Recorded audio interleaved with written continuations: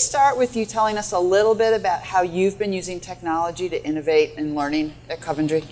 We've used technology in lots of ways, but the first way I'm going to talk about is the way in which we're supporting on-campus students by understanding the data about them, about their background, about their learning habits, and moving now on to support their mental health and their levels of anxiety, which seem to be increasing.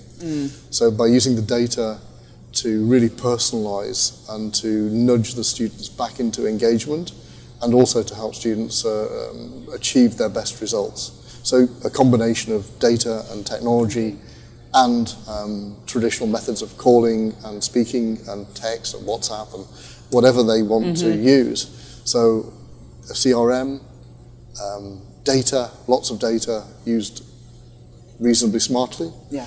And the next stage is then to bring social media and their other digital footprints, not associated to the university, but how we use that to understand their sentiment and to see how they're feeling, so that even before they become nervous about study, we can nudge them back into action.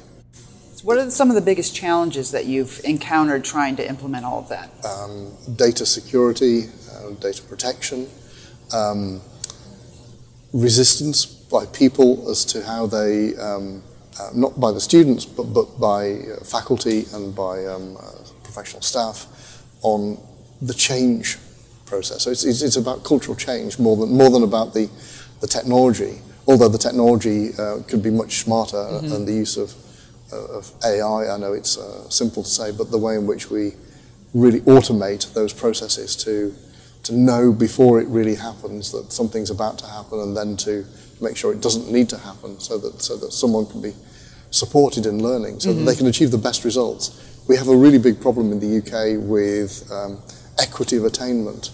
If you're a student of colour, if you're from a lower socioeconomic background, your chances of attaining the same outcome, even though you may have entered with the same qualifications, are significantly diminished. We have to change that. Yeah. And data and machine learning have a real role to play there.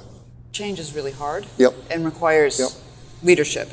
Can you say a little bit about how your leadership and leadership across your university has helped lead to the change? It's about integrating those opportunities and taking that message back, and then getting the message out more broadly, so that the faculty and the staff can really start to see that the world is changing. And there are lots of people saying this, not just a few students who may be being awkward, or a few colleagues who are maybe being awkward. It's actually the world that's changing around them, and seeing that. Second is to set out a clear view as to what's important.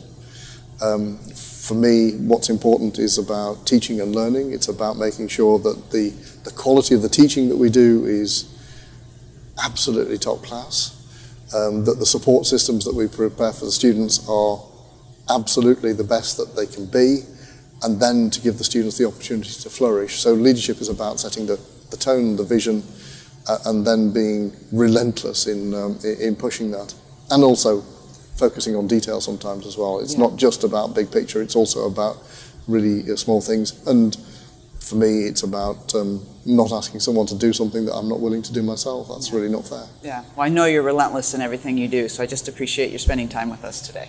Thank you. Thank you.